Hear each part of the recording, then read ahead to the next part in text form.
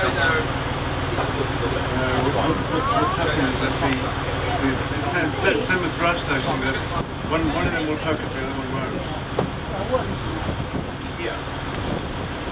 Hi everyone, welcome to the trip. Males would be probably about 7 years old, judging by their antlers. They don't start to develop that more mature antler in the fallow deer until they're at least 4. So the fallow deer are actually currently in rut, so we may see some rutting behaviour. So if we listen quietly when I'm quiet, you may hear the amazing roar from them, although these two seem pretty steady at the moment. Probably because they're away from the group, they're not with their herd or harem of ladies.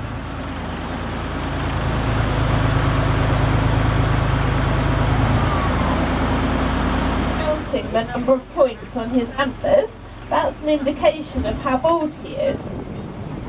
To 15 and 20 years.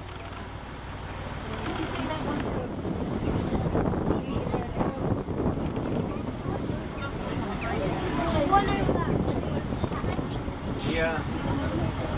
Oh, we've got some females here on the right as well, and the calf. 15 females and youngsters in it, so they're still feeding. The mothers are the mother. The reason we keep these longer areas of stinging nettles around the trees, we don't cut right up to them. It's an area of protection for the youngsters, so when the mums are feeding them, it's somewhere they'll just stand there. So if anyone's really interested in photography, Holkham did run some deer photo workshops. They were just a few weeks ago. We also sell some deer salami in the shop and some other products made from the antlers as well.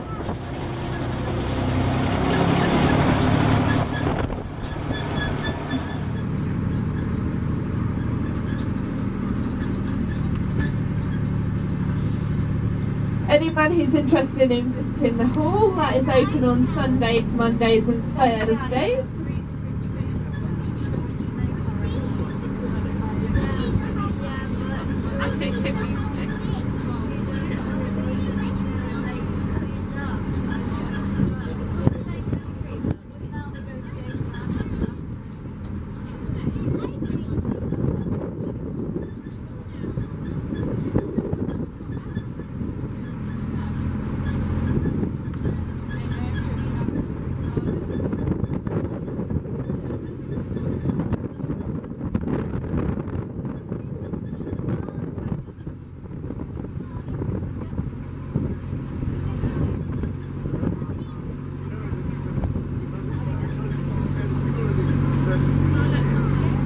You can just see a bit of roaring behaviour going on straight ahead of us now. One of the bucks is walking along.